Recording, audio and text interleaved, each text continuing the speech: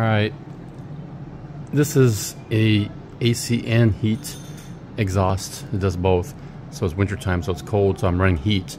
And the window's partially open. And I have a window lock, but the problem here is this opening causes a draft or also loses the heat or the cold. You know, it's just going either way because this is open right here. You can see here.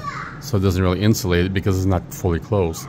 So now I had this weather sealing strip, and basically it has tape right here, double-sided or single-sided tape, because it's already taped on the other side.